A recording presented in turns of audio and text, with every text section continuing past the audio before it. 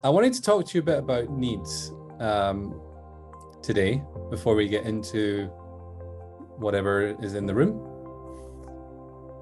Um, and it's been a really interesting journey for me personally with the whole idea of needs. Um, I, I, I I thought for quite a while that needs were just for people that were unconscious and attached to stuff. Um, because that's really the kind of the context which the word needs is often used. You know, if it's a need, then it's an attachment, and you're needy or you need stuff, or you're not at peace with how things are, or there can be a bit of a stigma around needs. Um, but what I've seen, the more and more I go into working with people with healing stuff, with relationship stuff, with manifestation stuff, um, the foundation is your needs, and you recognizing that you have needs, and honor knowing how to recognize your needs, and knowing that you're worthy enough to honor them. And it's quite a funny thing because if you think about it, someone comes on a course or they just read a book like The Secret or something, and they're like, I want to manifest blah. And they're talking about manifestation. They're talking about quite often wants. Okay. They're talking about stuff they want. What do you want might be the book, a question from The Secret or whatever. But the thing with, I kind of had this realization the other day that one of the reasons why people find it so hard to manifest and attract what they want and create their desires, their wants, is because they haven't yet mastered the needs level yet. And it's actually really fundamental for you to, for yourself, but also if you're helping someone else, you need to make sure you've mastered the needs level before you necessarily try to graduate up into the whole instant manifestation, law of attraction stuff. Um, I'm not trying to slow anyone's journey, and I don't want to take anyone's magic away or anything like that at all. It's quite the opposite. I've seen that the manifestation, the healing, the improved relationship dynamics, they come from a number of things. And one of them is having boundaries, healthy boundaries. A lot of people are sick, stressed, have not the great relationships, and they're finding it hard to manifest what they want is because they don't have healthy boundaries. They don't know when to say yes and when to say no. They're often leeching energy all day, or they are getting frustrated that people are stepping over their boundaries or taking advantage of them. They're feeling like invaded by other people's presence and stuff. And the root of that is actually they haven't got clear on their needs yet. They haven't recognized they've got needs because needs precede boundaries. Once you know what you need, it's then easier to have a healthy boundary. Does it make sense? What tends to happen without recognition of needs and therefore having unhealthy boundaries is that we don't have them. We think everyone should know what our needs are. They think everyone should know what our boundaries are.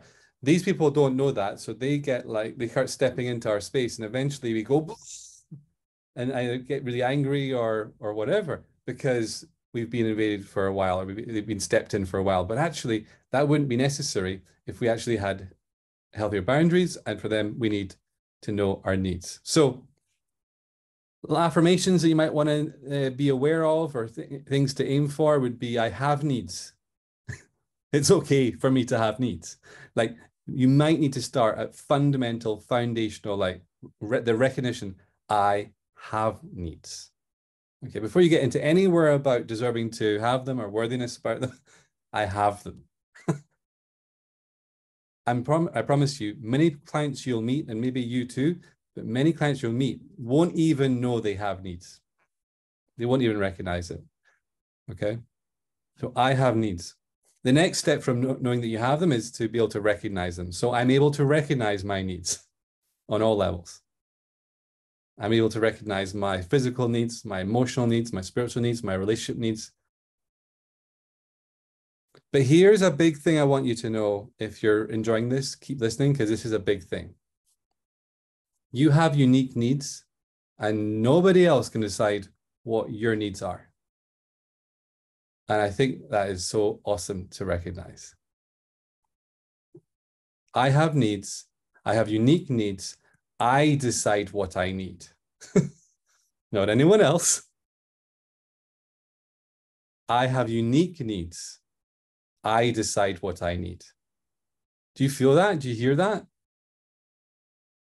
How many times in relationships might someone be telling you what your needs are?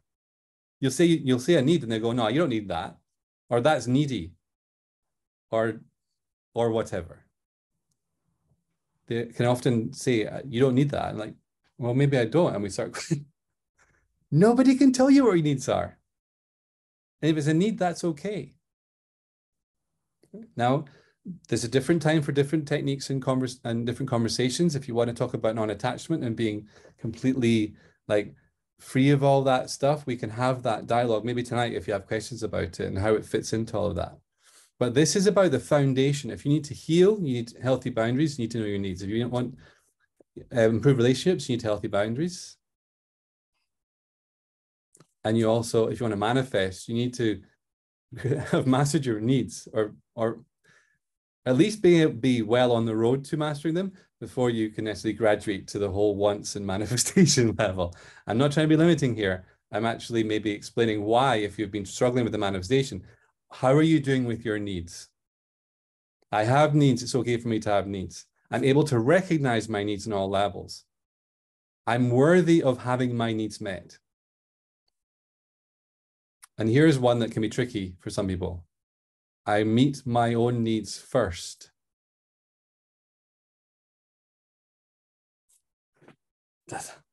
Does anyone have any like selfish like shivers in their bodies where they're like, no.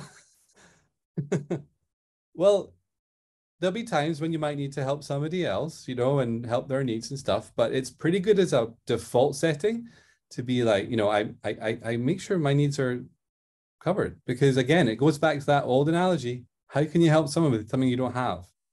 How can you give someone something you don't have? You can give them it for a while, but it'll be depleting from you potentially. You know what I mean? So it's good to make sure that you are filling your own tank up regularly. Another thought you might want to be exploring, I'm equally as important as everyone else. I'm equally as important as everyone else. Why am I saying that? Because I see in a number of my clients, they need to know that in order to be able to embody the rest of what we're talking about here. Okay? We can learn at a very young age that everyone else and everything else is more important than me. And so it's really useful to make sure we update that unhealthy belief that everyone's equally as important as everyone else. You also want to explore with your mind detox or embodying or calm cure or just conscious conversations. You want to be exploring what kind of relationship you might have with needs and setting boundaries. What's happened in the past when you've tried to do that? What's your track record of that? Was there, if you set a boundary, said what you need, would someone get offended? Would love be taken away? Would you get punished for it? You might get rejected by having this healthy boundary, by asking for what you need? I don't know. I'm just saying these are things you might need to explore with yourself and others when working on this kind of in the needs realm. Okay, what's their connection with it? Do you need to cut the links between having your needs met or setting boundaries, and cut the links between that and maybe being punished or being rejected or love being withdrawn or whatever? Do you understand? I know for me, I had a subtle belief that said if I set boundaries, I will be love will be removed. Okay, people won't want to be around me if I'm not saying yes all the time and giving everything, and if I say no, then I might not get another chance to help that person, or that person might just go, well, bye-bye, and I'll never see them again. I had a negative association. So I had to recognize that being loved and setting boundaries are entirely separate.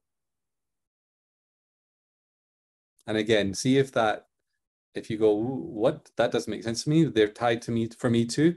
Then again, you might want to explore when they got tied, explore the root cause of when that happened, get to the root of it, and cut that connection.